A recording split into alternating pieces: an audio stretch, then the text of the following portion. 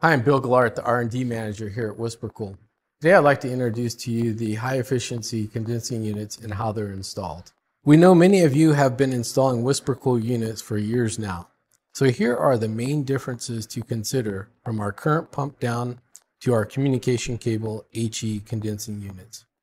The first thing we'd like to talk about is the communication cable. The condenser is controlled by a direct communication line to the evaporator unit using standard thermostat cable. This communication line will be installed with the line set. This eliminates the solenoid at the evaporator, also eliminates the clicking sound from the solenoid in the cellar.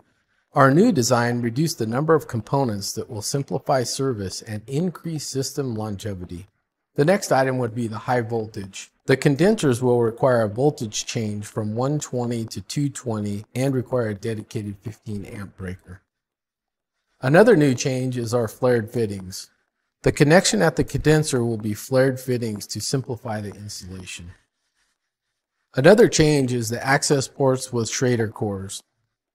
While servicing or installing, manifolds can easily be attached without having to adjust the access valve to review the pressure. Our system is outdoor ready. The new condenser metal housings are designed for outdoor applications. This eliminates the need for the previous exterior housing. Extreme climates. The condenser was designed and tested to handle heat up to 120 degrees for environments like Arizona during the hot summer months. The unit comes standard with a cold ambient control that allows the system to operate in winter environments as cold as -20 degrees.